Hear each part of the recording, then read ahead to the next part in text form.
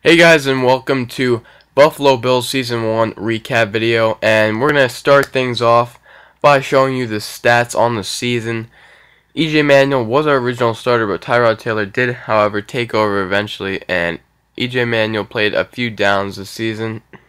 He did throw for 144 yards, a touchdown, compared to Tyrod's 3,600 yards and 30 touchdowns. Now, Tyrod Taylor did throw a lot of interceptions this year at 31. He had 26 sacks. And he completed about 58% of his passes, so a little down, but he did lead his team to the Super Bowl, and that's why he remained the starter. EJ Manuel did play 61 downs in the end. And rushing, LaShawn McCoy, of course, led the way with 1,525 yards rushing. He did awesome this season, 4.7 yards a carry. And he averaged about 95.3 a game, 7 touchdowns. Tyrod Taylor came in second ahead of Fred Jackson with 41 rushes for 299 yards in those attempts that he escaped the pockets.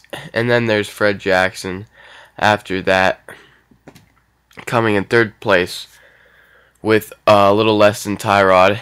You'll see it here in a second, as he had 246 compared to Tyrod's 299. And then EJ Manuel came in fourth, as he had only 2 rushes for 26 yards in the few games that he played this season. But we'll move on to receiving now. Of course, our clutch receiver, Charles Clay, led the way for us this year with 83 receptions and 1,300 yards receiving. 7 touchdowns, and he did awesome this year. He definitely our best receiver, even though he was a tight end. Sammy Watkins came in second, 51 receptions, pretty down year, but it's all right. Robert Woods, 44, probably more than I expected him to. And Percy Harvin had a lot less than he should have, mainly because he was hurt for a few games, and another reason he can get as many receptions as we thought. LaShawn McCoy ended up getting 20. Chris Hogan got 19. Desmond Lewis got 6. Chris Craig got 5, which are backup tight end. Jerome Felton, our fullback, got 5. And Nick O'Leary got 1. And Fred Jackson as well got 1 reception. And Percy Harvin did get the least receptions, but he did get most touchdown receptions with 8. Here, sacks allowed, I thought was the only really stat that really kind of counted. And Henderson, Central Henderson, gave up 11, which is kind of bad. Aaron Williams led the defense with 98 tackles. Preston Brown, 94. And there's the rest. You guys can check those out, of course. Here. But Aaron Williams getting close to 100. Tackle for loss, Nigel Bradham led it with 22, and AJ Tarpley and Aaron Williams. And sacks, a pretty big stat for us. Quentin Groves, 7.5. I thought we would have a sack leader with more than that, but Quentin Groves led with 7.5. Then Nigel Bradham was 7. Jerry Hughes was 6. Mario Williams was 6. And then a lot of people with 1 or 2, or even a half of a sack. Interceptions, Stephen Gilmore led the way with 5 over Aaron Williams with 4. 5 is a pretty good number. Ross Crocco got 3, AJ Tarpley got 2, and there's a few other people that got 2, and some that got 1, as you guys can see right here.